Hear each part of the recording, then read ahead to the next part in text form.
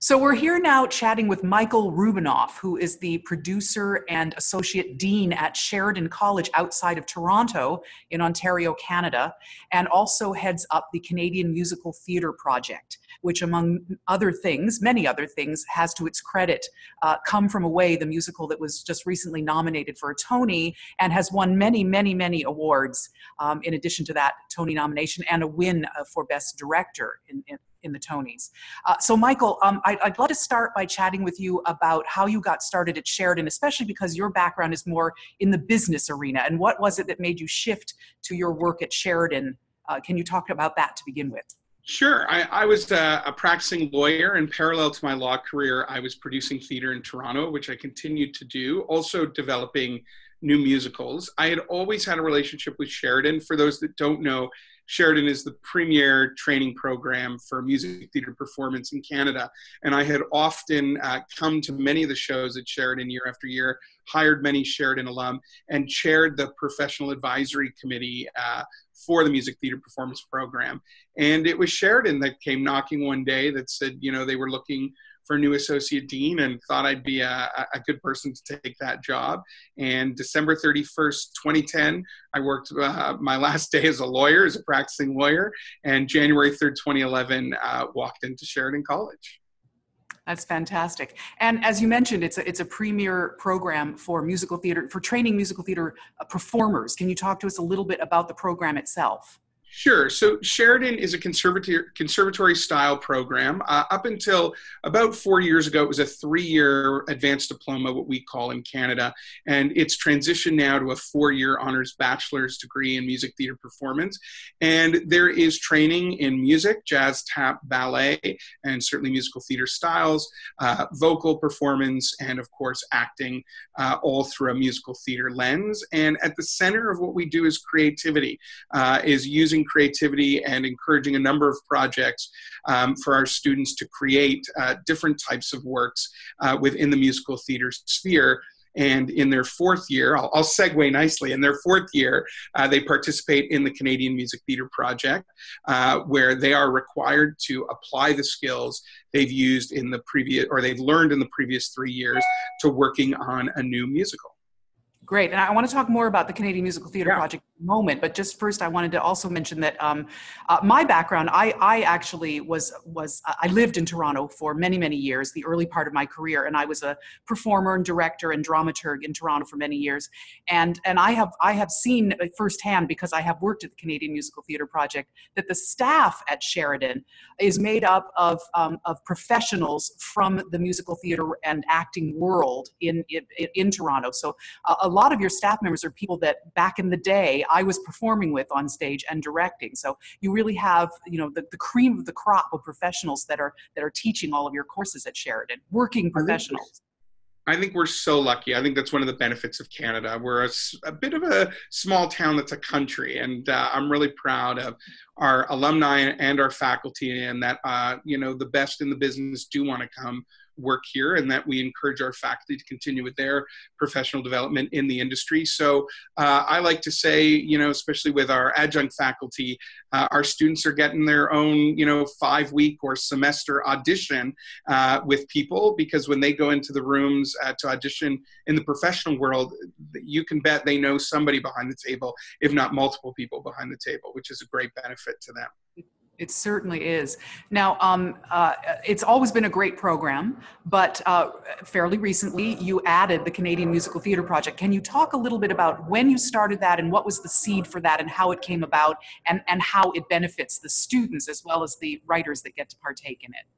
So I think we had a wonderful opportunity with this transition from a 3-year program to a 4-year program, and the need for this capstone project that would where the students would have to apply those previously learned skills.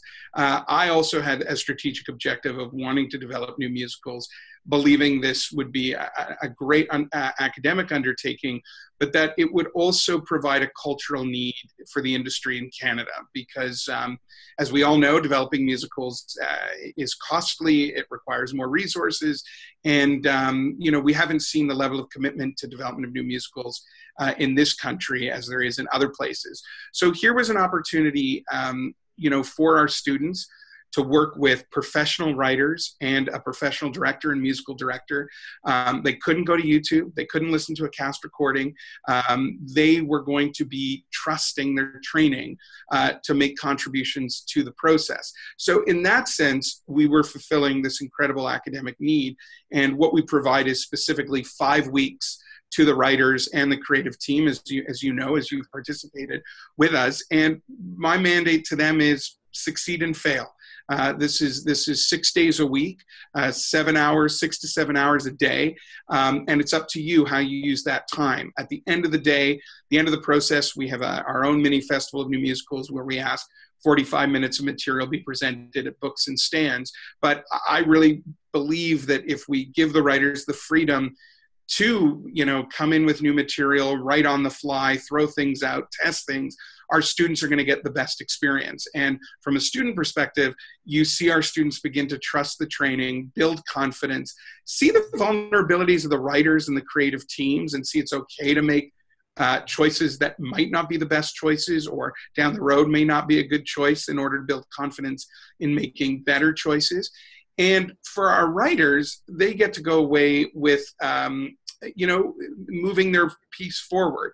Of course, I say our students are not always age appropriate, but I believe they're of a level of skill and intellect that makes them useful to the process. And in addition to providing this time, we have a recording studio here. We have a member of faculty that's a record producer. So we're able to produce high-end demos for the writers that, of course, showcase our students, but also allow the writers to showcase their shows. And we want to be either the starting point of the journey or a step on the journey. That is usually the most expensive part, where we can take that risk, know we're going to get a great academic experience for our students, and know that we've contributed culturally to our community, our musical theater community. Yes, I can certainly speak to how extraordinary a resource it is. But I do honestly think that the project is a win-win situation on both sides, because obviously the writers get this extraordinary resource of so much access to these actors. The number of hours is just extraordinary, but also the freedom that you offer the writing teams to decide how to use it. And of course, it's an amazing gift for the actors to get the chance to originate roles, to be right in there in the trenches of what it takes to develop a new musical, and be having to use their skills every day. So it's an incredible situation on both sides. I know I got the opportunity, I guess it was a couple of years ago, to direct the team of Leslie Arden and Kathy Elliott were working on their modern adaptation of the story of Moll Flanders, which is just called Moll. And we were, so just briefly, we were assigned a number of actors that there was an audition process for them to get particular roles. And then we had access to those actors, as you say, 6 days a week, 7-8 hours a day for that whole 5 weeks. What was extraordinary about it was that we knew that we could use what time we needed. There was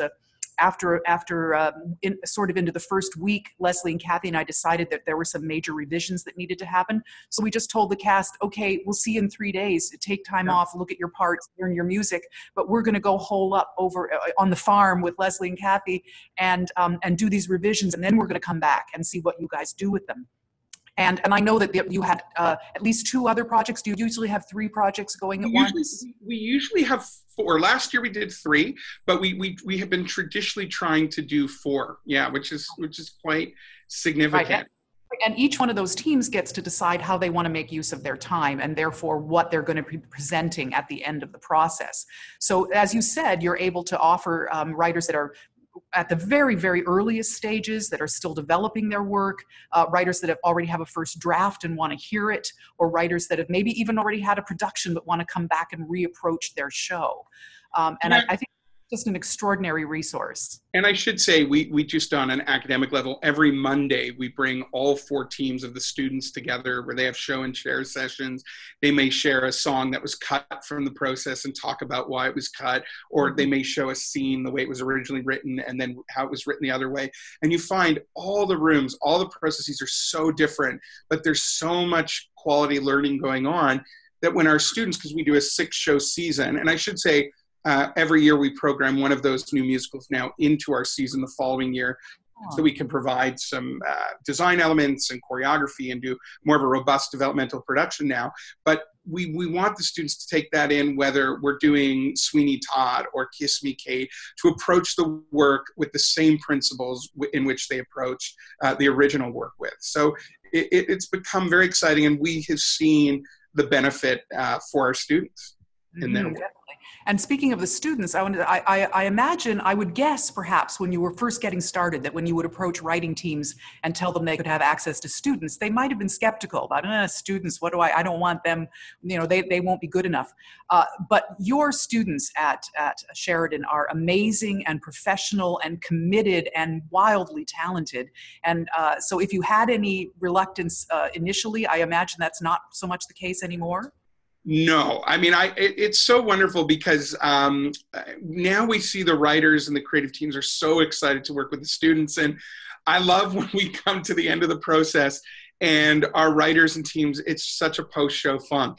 And then they show up to see, I love it because they show up to see the season and see the students in their shows to cheer them on. And then they work with them. They hire them professionally. They had a good working relationship with them in the room, and they hire them professionally. So it's so exciting. And we're very fortunate to attract a high quality of student across Canada, and now increasingly more applicants internationally.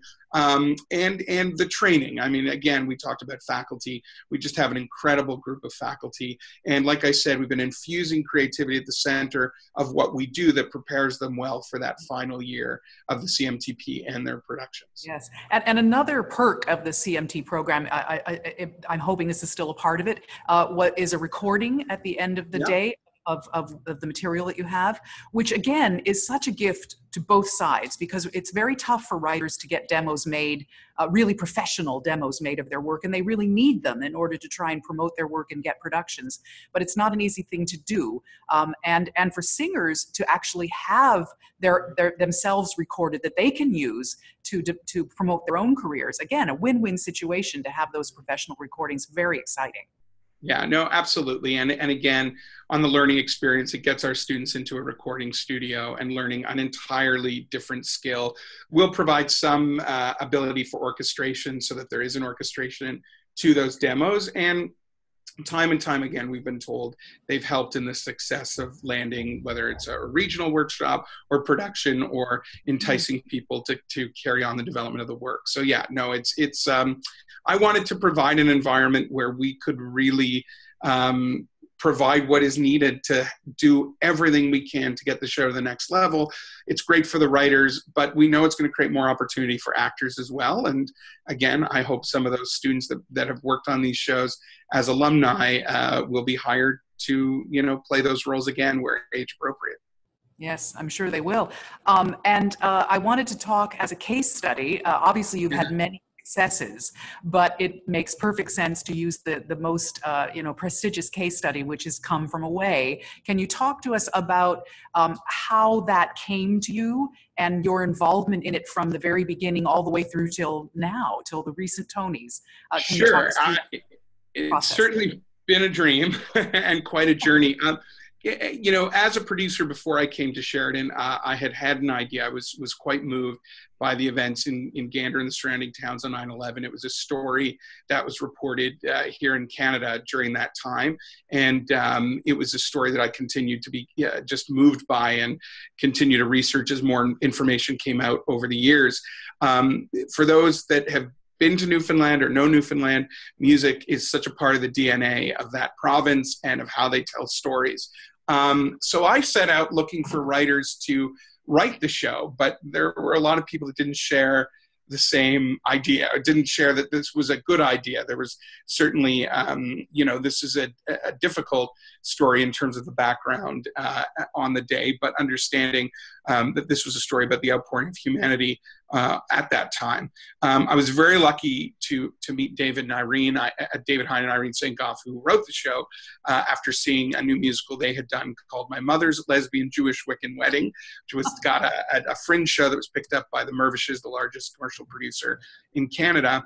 And I did not know them, but sought out to meet with them. And we just hit it off. And I said, hey, I've been trying to find people to write this show. And this happened just before I was approached to come to Sheridan. And as soon as that all happened, I knew that I wanted to launch this incubator and committed to developing Come From Away, which was really our first new musical. And just a funny story, when we were casting, there wasn't much written at that time. David and Irene had obviously gone off to Gander for the 10th anniversary, where they'd done, hundreds of interviews and came back with stacks. And their task was to distill this down to 45 minutes. But I remember our students, we sort of put that in our season as a workshop that year as we were testing things out. And opposite Come From Away was Sweeney Todd. So you can imagine the students being like, what's this Come From Away thing? I just want to be in Sweeney Todd. Well, I can tell you those students in that original workshop of Come From Away have some serious bragging rights. But we did the first, we put them in a room for 5 weeks and said, let's see what you can come up with. And I certainly remember I usually like to go into the rehearsal room at the end of the first week to hear some material. And I remember hearing the opening number, Welcome to the Rock, and just being so taken by it. I don't think there was ever a time early on where we were like, this is going to Broadway. I mean, this was a Canadian story and a very powerful one. And certainly at that time, we did about 12 presentations of the 45 minutes over 2 weeks. And we did it in one of our dance studios because I wanted to keep expectations low. And we kept adding chairs to that room, but you knew there was something special. And I immediately at the end of it invited them back, said, keep working on it. And invited them back to be part of our season the following year, where we would do a developmental production, which at the time became a 2-act staged production of the show. That coincided just before that developmental production, and this is in this February, March of 2013. They had an opportunity at Goodspeed to do Goodspeed's Festival of New Musicals. So they did 2 weeks rehearsing and a presentation, which coincided with our rehearsal period where we had a separate musical director to work with our students. And then after we did our presentation, it was January, February 2013, the show went on to be part of NAMP's Festival of New Musicals, where it was optioned by Junkyard Dog Productions. And I've been fortunate. That's the National Alliance, just to clarify, that's the National Alliance for Musical Theater that every October presents 45-minute showcases of 8 shows that have been selected from often over 200 selections, and shows them to industry professionals, artistic directors, commercial producers. So Come From Away got that opportunity, and I believe you guys were swarmed after the presentation with people who wanted to be involved with the further development of the show. Yes, David and Irene had some decisions to make, and they just went with an incredible team at Junkyard Dog Productions. An interesting sideline, Michael. I was on the selection committee that year at NAMP. Oh, wow. Who were actually choosing those pieces. So I was in the room when we decided to, and Come From Away was pretty much everybody's number one choice. So it was one of the 8 from very early on. And of course, you had the demo of our students. That was the demo, and I like to say that demo is now very much a collector's item. I only have a few copies personally, but we distributed many of them, and that's what you would have heard on that committee. And of course, Junkyard Dog with Productions with David and Irene set out to develop this incredible Broadway team led by now Tony Award-winning director Christopher Ashley. And I've remained on as one of the producers and a creative consultant. And it's been an exceptional journey. We're so proud to have launched the show, and we're so proud to have been a part of incredible theaters from La Jolla Playhouse, Seattle Repertory, Ford's Theater, done by Mirvish Productions here in Toronto, and now on Broadway. We've already announced that it's coming back to Toronto with a second company, and then it will tour. It'll kick off at Fifth Avenue Playhouse in Seattle in October 2018. So it is an incredible story, and it certainly shows the power of what is possible. It's certainly shown me what is possible. We set out to tell this story in a compelling way. David and Irene captured it so beautifully and honestly, and I'm so glad that so many of our students were able to play a useful role. So I like to say, they're not always age appropriate, but again, they can be useful. And yes, I think one of our great case studies is Come From Away. Absolutely. So Michael, we've been asking everybody that we've been interviewing one sort of fantasy question. if you were to wake up tomorrow morning and suddenly had access to $100 million to be used for the development of new musicals. And let's say, you know, I've been offering this in American money. So for you, that would be more like 130 like million. $1 billion. So if you had access to that money to be used for the development of new musicals, how would you go about using it? Well, I'd endow it immediately. I think two things. I think one, we're really actively engaged internationally. We're working over in China right now, working with pioneering musical theater there. We're partnering on a really exciting project about Norman Bethune, who is a Canadian historical figure that pioneered modern medicine in China in the late 30s.